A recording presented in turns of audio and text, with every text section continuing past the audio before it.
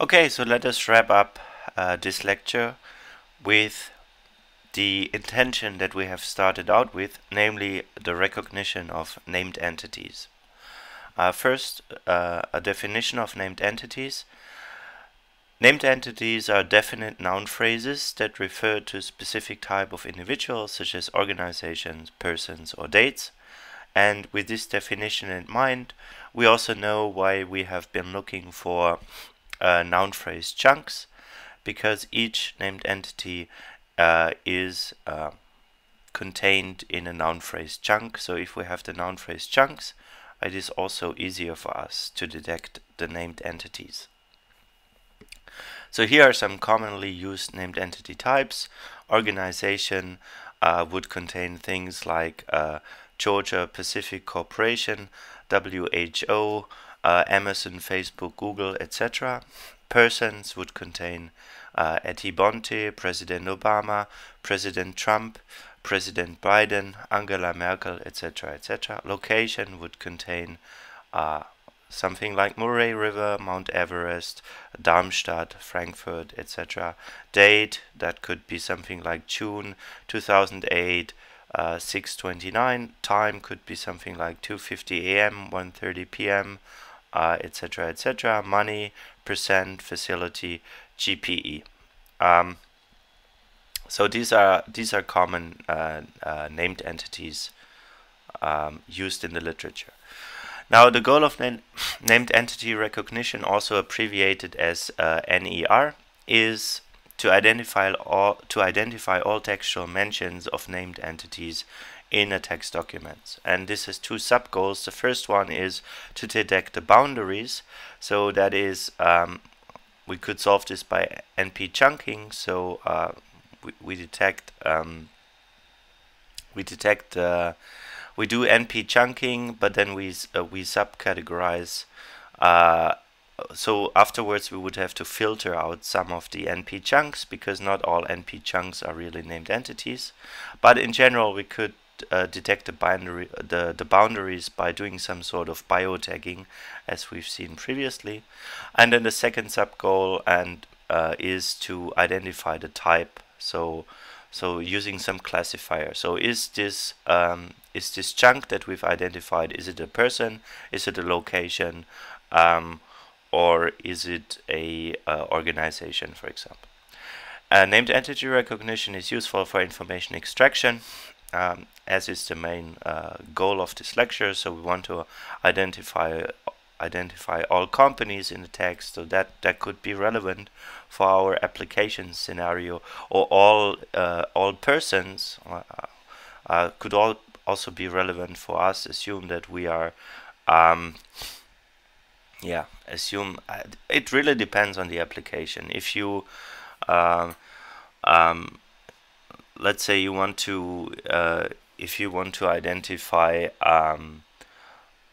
you want to identify all the big companies in the US, for example, then maybe you're interested in the organization named entities.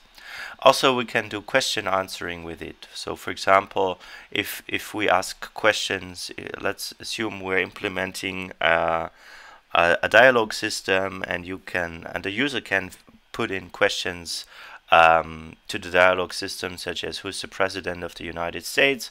And then this dialogue system would have, let's say it would have a database that consists of sentences. Instead of retrieving whole sentences, we could just identify the correct named entity at any given date. So the question is, how are we going to do it? So again, there's a simple solution. Let's say we have a word list where we have let's say we already have stored some named entities. So we have, for example, that Darmstadt is a city, and Frankfurt is a city, and München is a city. So let's say we have some such list, and then we would just go over the text, look up each word in the text, and check whether it's in our list, and then say, okay, this is the specific named entity from our list with the appropriate type, such as that it's a location. right? And we can just go over some sample text as the one here. You'll easily see that this induces a lot of errors. So you would start out, keep on your reading with audiobooks, and for whatever reason, on maybe a city in Vietnam, reading that's also pronounced differently. You will recognize it as a city in the UK, namely Reading. Books apparently is also a location in Louisiana. So if you do this really naively, you will get really many errors and like false positives, which you don't want to have.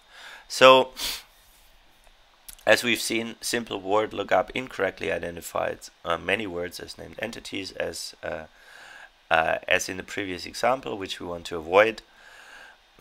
Also, if you come up with a list of people names or organization, they will have poor coverage because new people and new organizations enter continuously in the economic or political sphere. Named entities are furthermore ambiguous. For example, you may have something like May and North, which you would initially identify as date or location, but they could also, of course, be names, right? This could also be person names. And there are multi-word expressions such as Stanford universities, and we've already seen quite a few of those, like also like Google Incorporation or something, right? So basically what we would do is, there are corpora available with biotags that also contain the named entity type. That's, for example, contained in Connell 2002. So we can just train the same classifier as we did before, and we can use even the same feature. So it's basically more or less the same problem than NP chunking from a machine learning perspective. So you can just reuse your previous architecture. And the cool thing is that NLTK already provides a classifier that's recognizing named entities, and what it's doing is, so how it's working is, you go to NLTK corpus tree bank, text sentences, you check out one sentence, and you're gonna see that, and then you're gonna take out one sentence, and you will you say NLTK any chunk, and it's doing named entity chunking. So it's listing you here, for example, in this one sentence, that the US is a named entity. And so here you can set binary to true, and if you set binary to false, then also the class label will be assigned, and the class label is so that would be a GPE entity. So I don't know at the moment what GPE refers to. So this is one of those GPE entities. Down here is like a regional entity, right? So it stands for region. Yeah.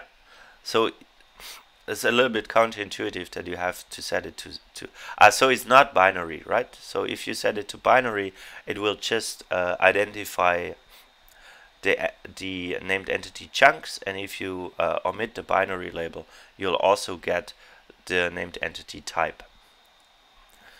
Okay, cool. So basically we can do named entity recognition either using the built-in classifier from NLTK, or using or just implementing it ourselves, just as we've done with the chunking part seen in this lecture. Okay, now the final thing that we just very briefly touch upon, but in the beginning we also said we don't only want to have named entities extracted from unstructured text, but we also want to set them into relation with each other. So we can do some parsing, we can do some machine learning approach to do so, and there are many approaches in the literature, and which could be covered in a more advanced lecture. But for our purposes, what we could do, we could use, for example, some regular expressions, which I illustrate here by way of an example. So what we could do is,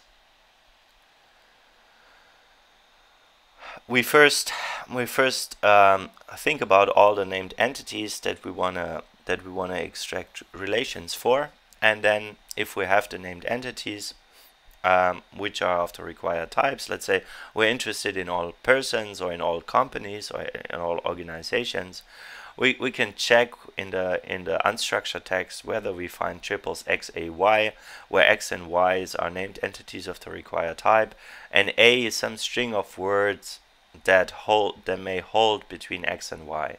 So what could that be? It could be like, this could be a person, another person, and this could be well, it could be a relation of loving, supervision, x supervises y, x loves y, x is married to y. It could also be, if it's two organizations, it could state their relation, whether one is associated with the other organization. If these are two locations, we can check whether x is in y, right? And how would we do this? Let's say we compile a regular expression of the following form, which is a little bit a nasty looking regular expression. What is it doing? So it's matching initially anything that could be any kind of character. Then there has to be some boundary, so this /b means boundary. This could either be white space or it could be a bracket or something.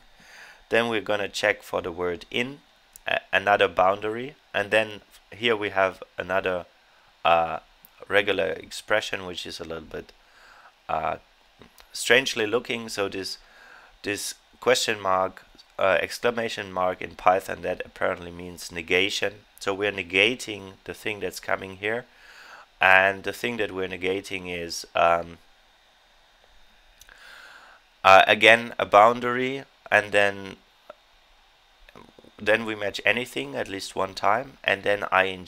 So we don't want to have like something like playing, so we don't want to have a gerund form. So this is what we're excluding. So we really only want to match the in, because we want to check whether one location is in another location. Then we go over some parsed documents, such as the New York Times from 1998. We extract organization and location, named entities, relation. So we extract relations for organizations and locations in our document, where the corpus is the corpus and the regular pattern is this regular pattern here, and then we're gonna print them out with NLTK SEM R tuple rel, and what's coming out is the identified organizations, and it would also be the locations, and there should be an in between them, and this in can be preceded by something else. So we would have WHYY is in Philadelphia, or we would have McClashan and Zarrail is a firm in San Mateo. So that's a simple approach to relation extraction that would at least be a first step towards solving the problem. Would certainly be erroneous in many circumstances, but it's a first step, and we could already do a little bit with this. Of course, if we want to have it more adequately done, then we would probably use some machine learning techniques. Good. So the final thing that I, again, as in some previous lectures, want to link you to is how to do chunking with state-of-the-art techniques, which are, in the case of natural language processing, neural networks. So this is the slide that I've shown you for the part of speech tagging, where I said that the current state-of-the-art is very far away from the techniques that we have seen in our lecture. And we have said that people nowadays use recurrent neural networks, and in particular LSTMs, to do part of speech tagging. And I've also said that even this approach here with some LSTM by 2020 is even this is outdated by 2020. Like in 2018 we could have still said that this is the state of the art. Now what we're gonna do, if we want to do chunking, basically we just change the labels. So we go to a chunking data sets such as the Connell dataset, and we replace those part of speech labels with our chunking labels, or with our, if we want to do named entity recognition, we could also replace this by bio and the named entity type. So that's all that we have to do. Everything else stays the same. So we use the same architecture, we use the same input representations, namely word embeddings, and we just solve another we solve another problem with this. And what is cool about this is that we don't have to design two different systems. Like we don't have to design, we don't have to specify our features for part of speech tagging and a separate set of features for chunking or for named entity recognition. But we just use one and the same thing, and it's solving different tasks, which is very convenient and makes life much easier. So with this I conclude, and I want to say that the take-home message is we have been doing information extraction, namely chunking. In this context we have seen bio-tagging, also called IOB tagging in some literature. We've also seen how to do named entity recognition and relation extraction. Why is this useful? Again, well, all of this useful is, let's say, to co-reference resolution. What is co-reference resolution? It's a task of matching some, in most cases actually some kind of noun phrases or noun phrase chunks with each other. So you have a sequence of coherent text, such as Peter opened the door, he walked outside and passed his book to Alice. So what we want to do is we want to relate he and Peter because they relate to the same thing. We want to his book, we want also relate this somehow to Peter because it's Peter's book. So this is a very important task, and it's also very important for the computer to know such relationships between words, because in this way the computer can acquire a much deeper text understanding. And the first step towards solving this is, of course, recognizing named entities and recognizing NP chunks. Secondly, what we've done is also relevant for question answering, as we've already shown. So where's the next restaurant? So here we want our computer to give out a location, for example, and we have to do named entity recognition for this also. For summarization is giving a summary. Assume you have a big input text and you want to summarize this. And of course, the relevant aspects is which are the important entities. So if let's assume you have a big text, and maybe Angela Merkel is more important than some random text snippet in this text. So of course we need to identify the named entities, because they are likely very important and relevant information, so you don't want to miss this. And also we can index digital libraries. For example, if we have a PDF document or something, or we have some scientific text document,